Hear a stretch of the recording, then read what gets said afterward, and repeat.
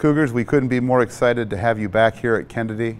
It's been almost 10 months since we last left this building, and it's been a very difficult journey for all of us, but we are excited to have you back and look forward to the educational opportunities that we get to experience together for the next semester.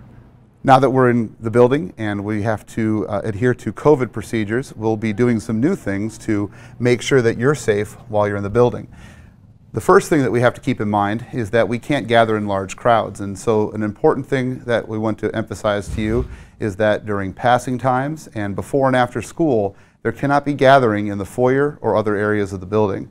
When you arrive in the morning, please come into the building. If you want to get breakfast, you go to the cafeteria. Otherwise, please report to your first or second period class and begin the day there. The drinking fountains, in order to stay safe, will be turned off while you're here, but the bottle fillers will remain on. So bring your bottle and fill it up.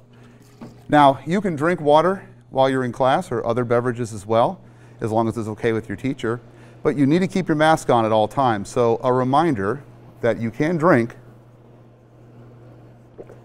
without removing your mask completely, and you need to put your mask back on when you are in the classroom and any time that you're in the building.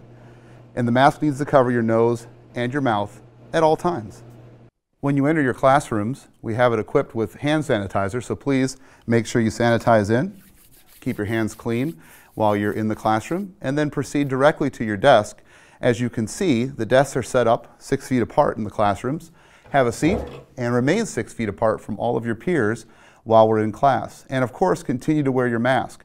Remember too that you'll need your Chromebooks fully charged every day so that you can do your classwork while your teacher is teaching. If you're not feeling well, we of course want you to stay home, but if you're not feeling well while you're in school, we very much would like you to go to the clinic. You can stop on down here and the folks here at the clinic will take care of you. They'll help make sure that you're okay, and we have extra space and extra rooms this year for students who are ill so that they have the ability to stay away from everyone else. So if you're not feeling well while you're at school, please immediately report to the clinic and let them know what symptoms you're feeling. So lunch is going to be very different this year because, as you can tell, we have removed the tables from the cafeteria and replaced them with desks that have been spaced out 6 feet. This will allow you to eat lunch in the cafeteria while removing your mask and remaining safe. Now, a couple of important points. First, you need to make sure that you know which line you want to go into. Check out the menu to see which station you're going to choose, and then get into that line, spaced 6 feet from the person in front of you and 6 feet from the person behind you. When you proceed through the line, make sure you sanitize in and make sure that you are clean and ready to go in that lunch line. Then proceed to a desk, have a seat while you're in the cafeteria, and remain in your seat until the end of lunch. A couple of other tips. This year, lunches will not overlap each other, so you will not be dismissed from the cafeteria until the bell rings. Please remain in your seat until that happens.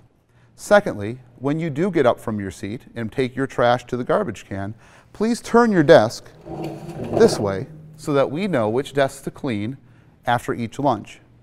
We'll clean each desk that's been turned, and we'll have the cafeteria ready for the next lunch. When you have a release period from Kennedy, it's going to be extraordinarily important that you are able and willing to leave campus. We cannot allow students on release to remain here in the building because of COVID protocols. So either you have a study hall or a release, and if you have a release, you do need to leave the campus.